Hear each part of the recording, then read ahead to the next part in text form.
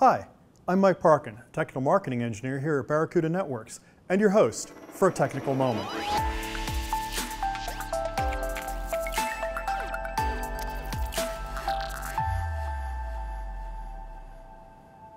Barracuda takes a three-step approach to security: detect, prevent, and restore.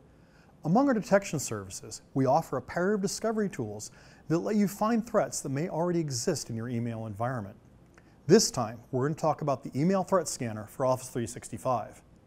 This is a free, cloud-based service that will scan through your Office 365 email accounts to find malicious attachments that may have already gotten past your existing email security. ETS for Office 365 sends suspect attachments through our Advanced Threat Protection System, where ATP can identify hostile files, including ransomware and advanced threats. This is a discovery tool, and there are no obligations with ETS, so let me show you how it works. To start off with ETS for Office 365, go to scan.barracuda.com. Here you'll create an account or log into an existing account if you have one.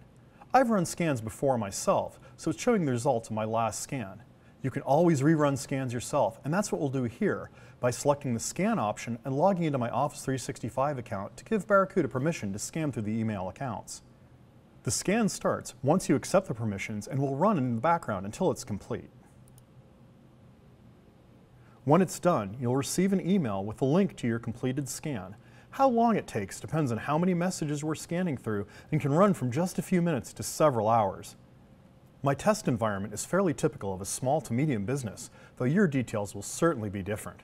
The report starts with an overall score, and you can drill down into individual findings to gain more insight into the specific risks we found in your environment. You'll also find insights into potential spear phishing attacks and advanced threats that we found in your environment.